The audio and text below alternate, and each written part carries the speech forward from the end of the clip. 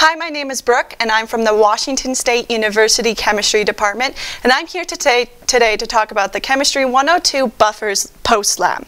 So our first question is, you'll likely notice that one of your two buffer solutions had a lower pH than the other. Which one did, and why would its pH have been lower than the other? So hopefully in your observations in your lab, you notice that one of your buffers between your buffer 1 and your buffer 2 had a difference in pH. To think about which one had a lower pH and why, we need to look about what was in each of our buffers. So in our buffer 1, we had approximately 60 milliliters of our acid, which in this case was sodium dihydrogen phosphate. And our conjugate base, because these are a conjugate pair, was our disodium hydrogen phosphate. So in our buffer 1, you had 60 milliliters and 40 milliliters of our acid and our base. In our buffer 2, we had 40 milliliters of our acid and 60 milliliters of our base. So whenever we have more of our acid in solution, more protons in solution, our pH is going to be lower. Whenever we have more base in our solution, that pH is going to be higher. So that will help you answer question 1. Question 2 is asking you to compare between your buffer 1, 2, and your DI water the pH changes when you added carbonic acid to the solution. Carbonic acid, as in the name, is an acid.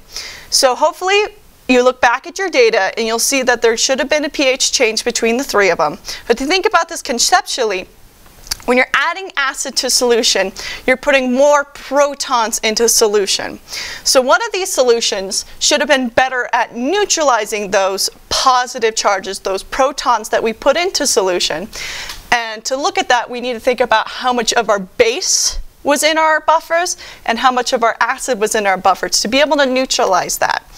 And our DI water had no acid and no base to be able to neutralize that. So think about that conceptually and look back at your data, answer question 2. For question 3, you were supposed to use one basic solution and one acidic solution that you used in lab. And to do the same thing, to compare between buffer 1, 2, and your DI water in those pH changes. For questions 4 and 5, you're asked to explain why, when you added an acidic solution or when you added a basic solution, why those pH changes would have occurred. To think about that, we can have two imaginary beakers. One filled with more acid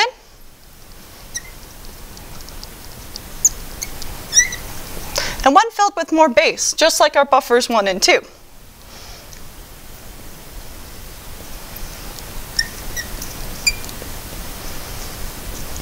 When you're adding an acid to solution, you're adding protons, right? That's what causes our pH to go down. When you're adding protons to a solution, our buffers try to keep that pH at a level amount, but depending on what's in them. If we have more of our conjugate base in solution, they're more readily able to absorb, to neutralize those extra protons in solution. Versus when we have more acid in solution, if you add acid to our acidic solution, there's not as much base in here to be able to neutralize, to handle those positive charges. So think about that and how, if something's able to neutralize incoming charges, how that would change the pH. Now if we were to look at a basic solution, right, if we were to add more HA into something, if we added it to something that has a lot of acid in it already, you have a lot of protons here that can be pulled off and neutralize that basic solution coming in. Versus something that already has a lot of base in it, there's not as many protons that can be pulled off to neutralize that base. So think about that. Think about how our buffers can handle those incoming charges from either an acidic or basic solution, and that should help you answer questions 4 and 5. Thank you.